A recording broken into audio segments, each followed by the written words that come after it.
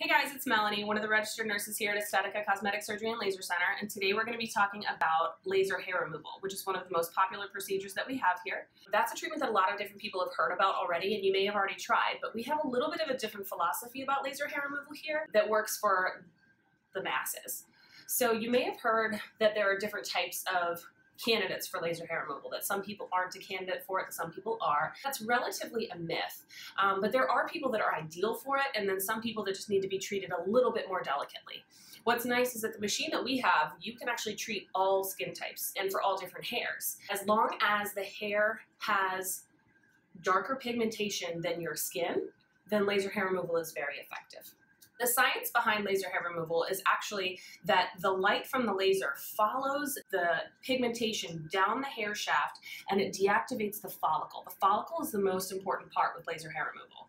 So we want the hair to be perfectly shaved right to the level of your skin. When we zap it with the laser, it goes down the hair shaft, killing the follicle if it's in a certain cycle of growth.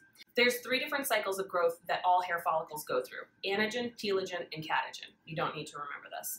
But if it's in a certain cycle of growth, when we hit it with the laser, that hair is going to die, never to return. It's permanent hair reduction. If it's in the second cycle of growth, it's going to damage that follicle, so the hair that does grow back actually comes back a little bit finer and lighter. But if it's in the third stage of growth, nothing's going to happen. Which is why we ask you to do a series of treatments, because your hairs need time to change over into that new cycle of growth before we zap them again. Oftentimes people find that laser hair removal, the growth that's happening while you're in the middle of your packages, comes back patchy, and that's normal. Certain clusters of hair are in certain cycles of growth. So it's not that we're missing an area that we're treating, it's just if those hairs aren't in the right cycle of growth, they're not going to deactivate. It's important to have your treatments spread far enough apart to achieve that goal, that your hairs have changed over before we zap you again. So if you go to another laser center or other places that say, well, we'll do a treatment every week for 6 weeks and that'll get you done, they're fooling you. You have to give your hairs the time to change over. So it can be kind of an arduous process, but it's how you're going to get the most effective treatments as well. There's also different levels of laser hair removal machines out there. Our laser is specialized for hair follicles. It's called a light shear duet, and it has a modality also that speeds up your treatment. So we have kind of the coolest laser that's out there for laser hair removal. Some companies in some locations will use something like an IPL machine, something that does still target pigmentation, but it's really more meant for sun damage, and it's kind of just like a nice side effect that it reduces hair, but they use that as a laser hair removal modality. So you may find a Groupon out there. You may find different companies that are offering, 7 treatments for $100. You're not getting the quality machine that you're looking for. So there are things that you can do at home to make your treatment the most effective that it can possibly be.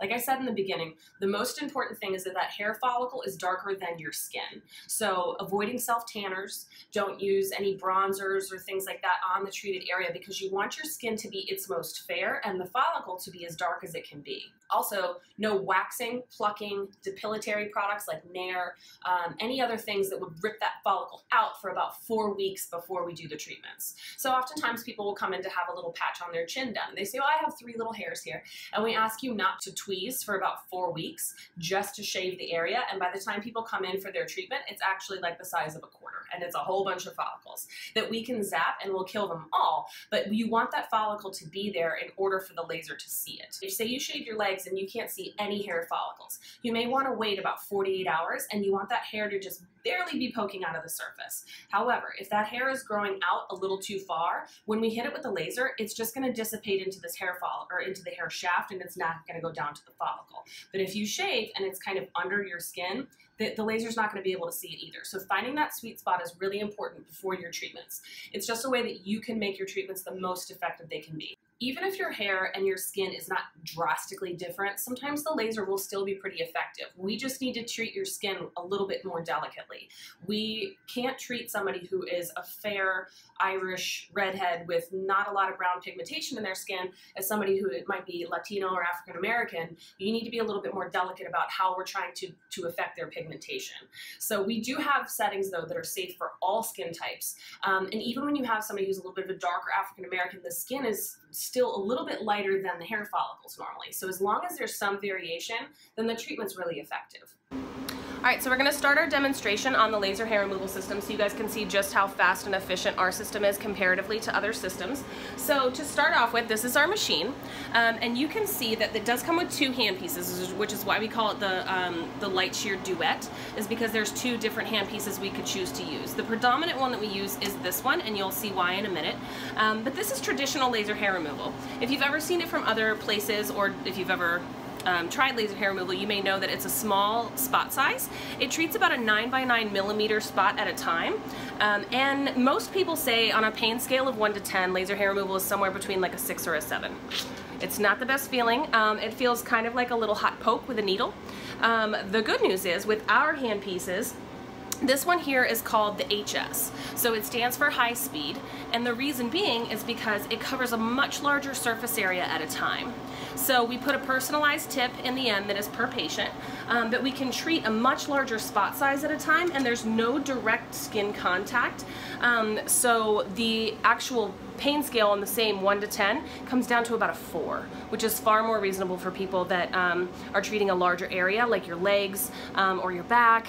It goes by much faster, so on top of the speed being more comfortable, the actual treatment and the actual zaps are a little bit better as well. Okay, so we're gonna get started on Holland's underarm. So she listened very specifically to the directions of you want to have the hairs just barely poking out of the surface, which is perfect. If you shave your underarm and there's no follicles at all, the laser's not gonna be able to target them so specifically, so this is perfect, okay? And you'll see with our HS handpiece having this larger spot size, it's gonna be about 6 zaps and she'll be done. It's pretty incredible. So we're gonna start up here a little bit higher, okay? And you're gonna feel a little bit of suction and a little zap, and that's it, okay? We're gonna come down a little bit further where there's a few more follicles. You may feel it a little bit more, okay? And then a few lower here, and you'll be done in just a second. That's gonna be the worst. Good job. 2 more. 1 more here. 1, 2, 3. You did it. Okay, so that treats the underarm area, and again, those hairs that are in the anagen stage of growth are not coming back. They are dead and gone. The ones in the telogen stage may come back a little bit thinner and finer, and the anagen stage, or the catagen stage, they'll still be there when we do our next. And it's normal when the hairs are zapped to have a little bit of a smell of burning hair, which will make the whole room smell like you're on fire, but that's really just it killing the hair follicles. So thanks for watching our video about laser hair removal. I hope this answered a lot of your questions. Of course, a consultation is the best place to start to decide whether or not you're a good candidate for it. If you like this video, you can click subscribe and click onto our other videos to learn more about the things that we have in our office. But I hope you guys have a great day. Bye. Bye.